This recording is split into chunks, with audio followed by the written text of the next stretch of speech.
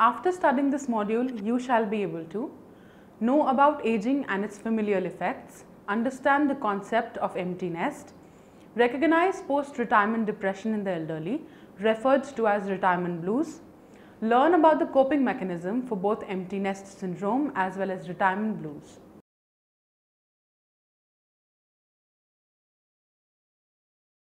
Aging is a period change in human life which indicates that man and the conditions he is subjected to are constantly changing as time passes. As people grow old, they are most likely to go through problems which may be psychological, physiological, social, sexual or spiritual, and these have direct impact on the body functionality of the aging person. Aging is often also considered as a process of decaying and results in letting go of certain activities which an individual perhaps may have had a liking for. Example, playing a sport which is physically intensive. A major fallout of the aging process is retiring from work. The time for retirement coincides with Erikson's 8th developmental stage, aging years, which indicate that a person may either have a sense of fulfillment or have a sense of despair or dissatisfaction. As people grow older, they become less self-sufficient in terms of taking care of their own finances, health, and generally day-to-day needs and obligations. Most societies have generally accepted age of retirement based on societal norms as well as the country's and pension rules, after which point it is expected as well as accepted by the family as well as the society that an individual will cease to be engaged in employment. The other aspect of aging is that one grows older and needs increasing amount of help and support from close family relationships. It is also the time when the children have grown up and want to explore the world and find their own potential. They want to move out of the familiar surroundings of their home and move out. This may be either due to the further education or jobs in distant places. This leaves the parents, especially the mother, with a feeling of grief and loneliness. Since the moving out of the young adult is considered to be a normal and healthy behavior, this aspect of the aging parents is often missed. It also needs to be remembered that this is not a clinical condition unless this triggers a depressive episode. Empty nest syndrome. Humans spend more time with the young than nest building birds. This is more so in India. This is there to such an extent that there comes a time when avian metaphors begin to apply very aptly to children. It is often spoken of young adults as learning to spread their wings and fly. They may go to college, get married or accept a job in far off places. Whatever the child's flight path, parents are left with an empty place in the home. Most women spend at least 18 to 22 or sometimes even more years in rearing a person from a little baby to a grown-up adult. Soon after that, when the children are all grown and have to move out of their parents, comes the phase often termed as the empty nest by George and Maya in 1985. Empty nest syndrome refers to feelings of depression, sadness and or grief experienced by parents and caregivers when the last of the children come of age and leave their childhood homes. This may occur when children go to college, get a job or get married. Women are more likely than men to be affected, especially full-time mothers, as their entire life revolves around their children and their needs. It is also more difficult for women who are divorced. Often when the nest is emptying, mothers are also going through other significant life events such as menopause or caring for elderly parents. Although males are not usually seen to be affected by the empty nest syndrome, it does not imply that men are totally immune to it. A number of cases have been reported about their fathers showing symptoms of depression on the departure of their grown-up children. They too experience a similar feeling of loss at the flight of their children. Lewis and Roberts in 1982 had found that many of these post-parental fathers experienced the empty nest syndrome. Prolux 2008 also found a similar result. Since the moving of young adults from their home of childhood is a natural and expected phenomena, the feelings of loneliness, depression and grief often go unnoticed. However, some may feel extremely lonely and depressed, to the extent that it may require professional intervention. As the study suggests, empty nest elderly were likely to sometimes have mental health problems and to feel unsatisfied with their life. These findings also emphasize the importance of mental health as the determinant of life satisfaction among the empty nest elderly. Feeling sad and crying a little is a normal, healthy reaction to be expected of any parent. It becomes a problem when one has feelings that stand in the way of one's life, such as thinking that one's life is no longer worthwhile. One of the commonly seen symptoms in the person going through the empty nest syndrome is their inability to stop crying excessively. The person becomes emotionally liable and is unable to resume a normal life of seeing friends, going for social gatherings, or resuming some activities that get him or her back into the swing of things. Hence, it can be said that empty nest syndrome is a maladaptive response to the post-parental phase, which is simulated by loss. Parents, especially mothers, may experience overwhelming grief, sadness, and dysorphia. It has yet to be classified as a disorder in the Diagnostic and Statistical Manual DSM-4-TR, as it is often taken for a collection of many disorders which contribute to it. Symptoms of empty nest syndrome. Most parents are susceptible to depression when their children leave home. Furthermore, research has found that some parents are more susceptible than others. People who suffer the most from the empty nest syndrome tend to have certain things in common. These include finding change stressful rather than challenging. Moving out of home is a difficult and emotional experience. Relationship between husband and wife is unstable and or unsatisfactory. Mothers tend to experience separation anxiety on weaning off their babies from the breast or sending their children off to school. These persons tend to rely on their roles as parent for self-identity. Those with low self-worth are more likely to feel bereft than people who have strong sense of self-worth. People who are full-time parents are affected more than people who have other duties to perform as well, such as paid employment. Parents who worry that their children aren't ready to take on adult responsibilities tend to experience more grief. Some coping mechanisms. For all parents, there comes a time when they have to accept the absence of their children and the fact that they will now build a nest of their own. Some think that reconciling to a life of loneliness and depression is the only way to cope. However, this is not the case. There are few suggestions on how to cope with empty nest syndrome. Accept the fact that is inevitable. Focus on what one can do to help one's child succeed when he or she does leave home. Keep in touch. One can continue to be close to the children even when they live apart. This can be done with the help of visits, phone calls, emails, texts, or video chats. Build a good support system. If one is having a difficult time dealing with an empty nest, one can always depend upon other close contacts for support. Share one's feelings and misgivings about safety of the children who have left home helps to a great extent. If one feels depressed, it helps to consult one's doctor or a mental health provider. Stay positive. Thinking about the extra time and energy one might have to devote to one's marriage or personal interests. Friends are important. Develop new friendships or revive old ones. Friends are an important part of your transition from parent full-time to person at home without kids. Get involved in something that you enjoy. It could be anything from cooking some exotic dishes to redoing your home. Take up a new hobby or interest, or even revive an old one that you were unable to continue while raising children. Now is the free time you were looking for all of those years. Painting, reading, or traveling, whatever takes your fancy. Volunteer for charities. Doing something positive and fun with one's free time can be very fulfilling. Connect with other empty nesters. Get to know others going through the same transition and share own concerns and feelings with them. If the depression continues to interfere in the activities that one would like to participate in, it is advisable to visit a health professional and attend a few sessions of therapy like cognitive behavior therapy, CBT, supportive therapy, or marital therapy.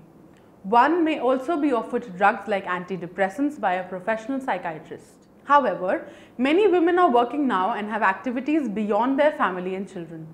Therefore, they feel less emptiness when their children leave home. In fact, empty nest phase is often seen to bring new opportunities to explore, a time to meet unrealized dreams, and a time to go on pilgrims or tour places.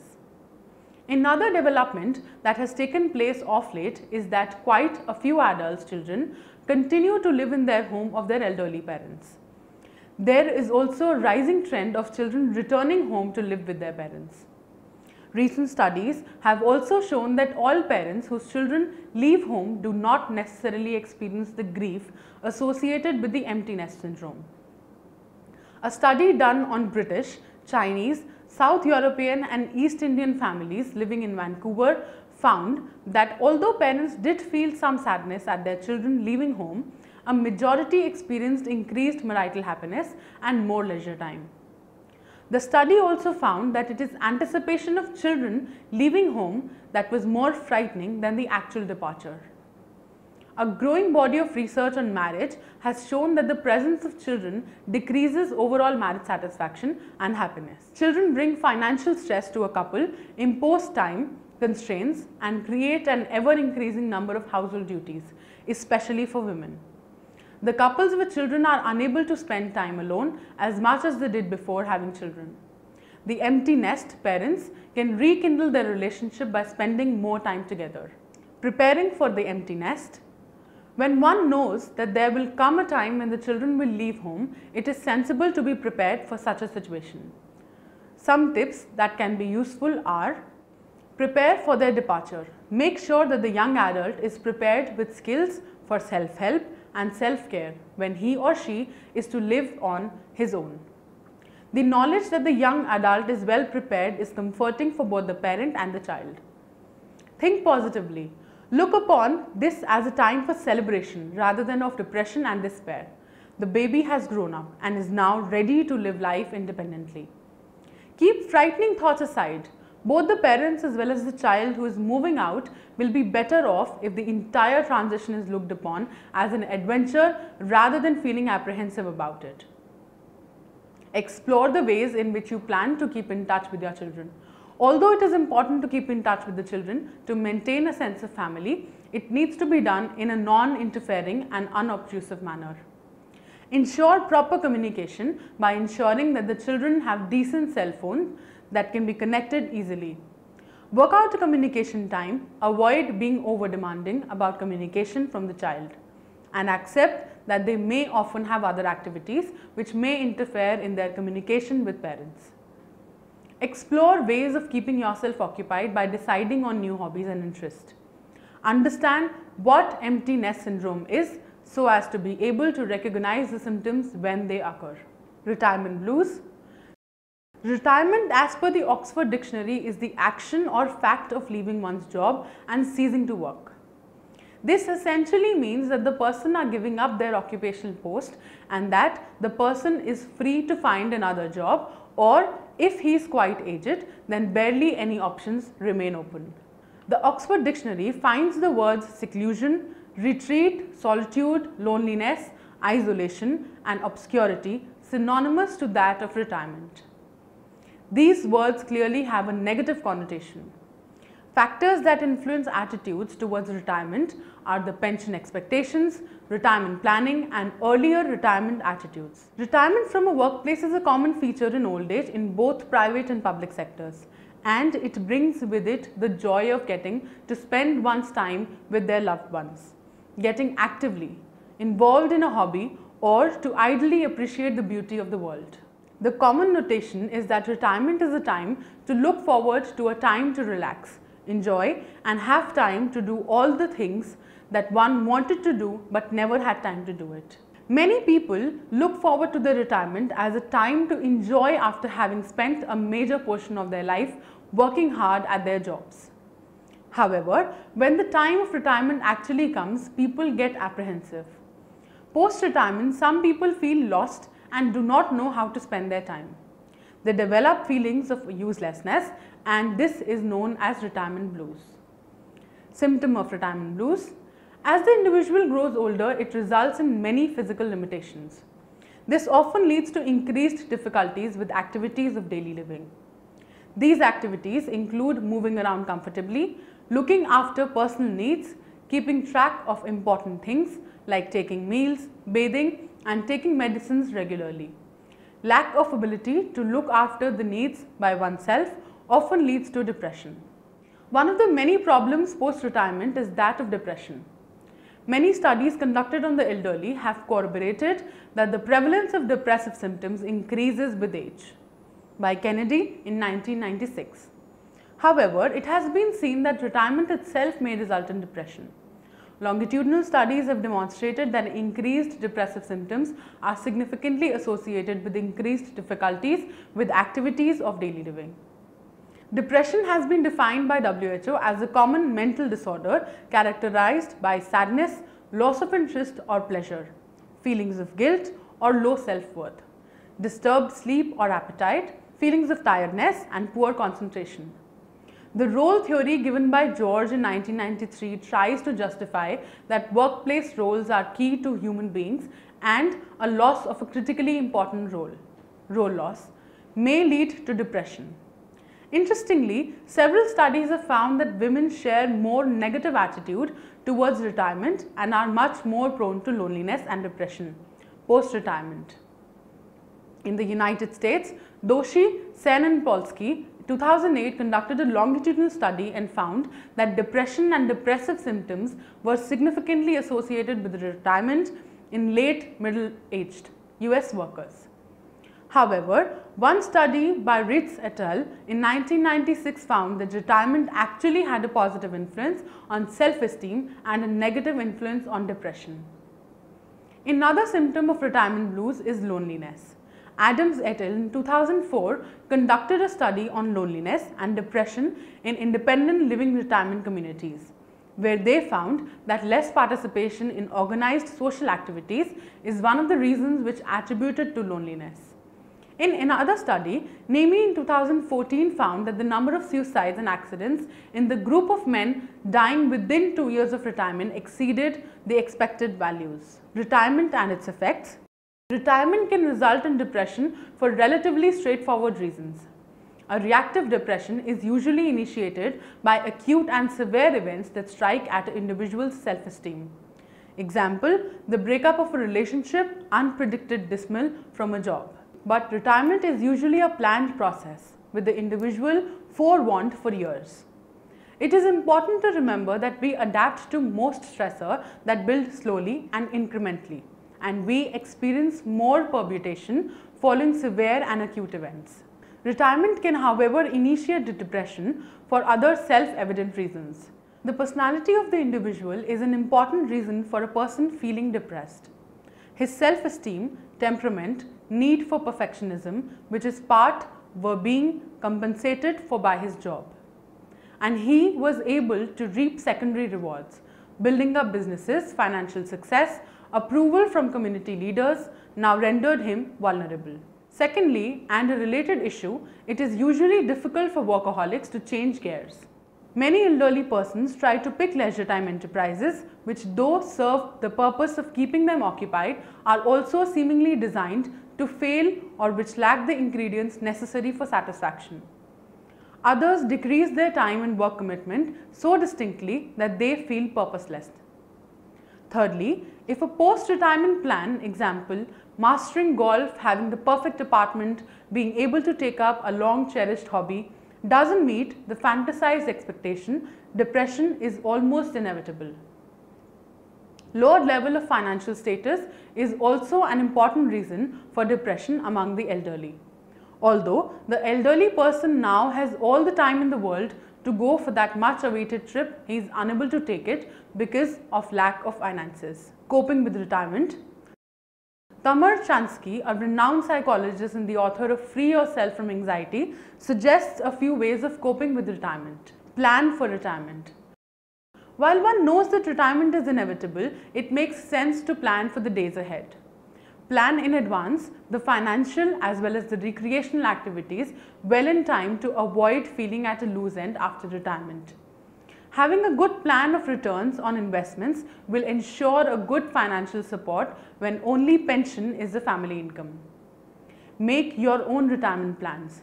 Instead of trying to replicate someone else's plan, it is necessary to understand what really matters to oneself. The temporary discomfort of not knowing is better than realizing later that this is not what you wanted as the way to spend your years of retirement. Develop a new rhythm.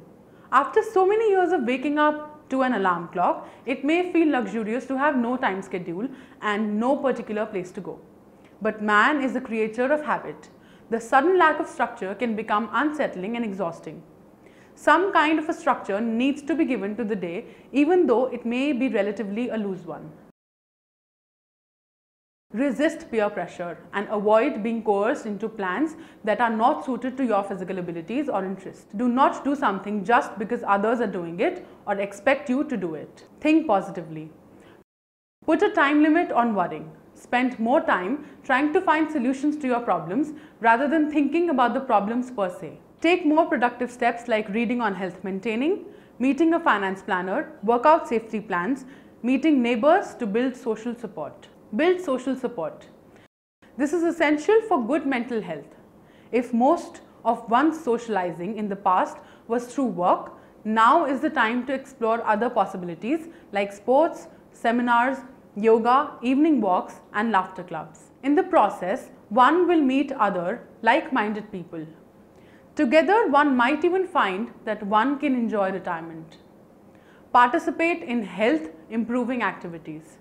Participate in events such as laughter club or exercise groups which will help one cope to a certain extent with the blues post-retirement as well as promote healthy activities. These groups not only inculcate positive feelings but also ensure that one has a healthy body and mind. Downsize and save. Many people buy larger and larger homes over the course of their lives as their families grow and their careers blossom. Now is the time to consider scaling down to a smaller house or moving into an apartment. An added benefit of some of these options is that a smaller house or apartment is easier to maintain with failing health and reduced income. A very recent urban phenomena, especially in India, is living in communities specially designed and planned for the elderly. One may want to consider living in a community which is planned with amenities to meet the needs of senior citizens.